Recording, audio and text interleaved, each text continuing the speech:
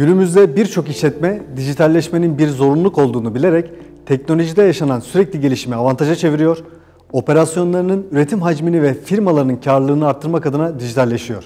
Dijital dönüşümün neden mutlaka yapılması gerektiğinin ve son derece önemli olduğunun, her ne kadar bir takım zorluklar söz konusu olsa da dönüşümden kaçınmanın maliyetinin çok yüksek olacağının farkında olarak firmalarımızın dijitalleşme adımlarına destek veriyoruz. OSTİM Organize Sanayi Bölge Müdürlüğü olarak Türkiye'deki OSB'ler arasında bir ilki gerçekleştirdik ve verilen hizmetlerimiz arasına dijital dönüşüm başlığını ekledik. Dijital dönüşüme firmalarımızın nasıl hazırlanacağı, nasıl ve nereden başlayacağı, hangi süreçlerini dijitalleştirerek dönüşümü gerçekleştirebilecekleri konularında danışmanlıklar veriyoruz. Bu danışmanlık sürecinde firmaların dijital yetkinlik seviyelerini ölçerek öncelikli uygulama alanlarını ve ihtiyaçlarına yönelik önerilerde bulunuyoruz.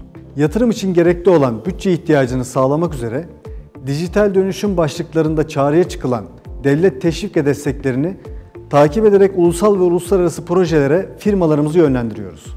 Dijital dönüşüm aslında bir kültür değişimi.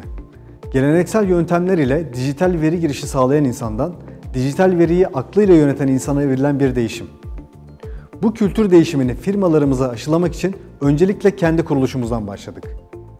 Kurumumuz içerisindeki tüm süreçlerimizi bilişim araçları üzerine kurduk ve 10 yıl öncesine dayanan bu takvimde dijital dönüşümü gerçekleştirerek sürdürülebilir bir sistem sağladık. Firmalarımızın kurumumuza gelerek yürüttüğü fatura ödemeleri, abonelik başvuruları ve belge sorgulama gibi tüm OSB hizmetlerimizi OSTİM mobil uygulaması ile dijitalleştirerek daha hızlı, daha kolay bir şekilde sağlayabilmeleri için üye firmalarımızın kullanımına sunduk.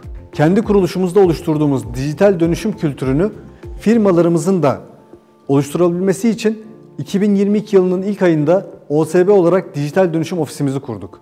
Ve son bir yılda 100'den fazla firma ile dijital gelişmeleri için üretimde ön analiz yaparak firmalarımızın dijital dönüşüme adım atmalarını sağladık. Özellikle şirketler unutmamalıdır ki dijital dönüşüm bir tercih değil, zorunluluktur.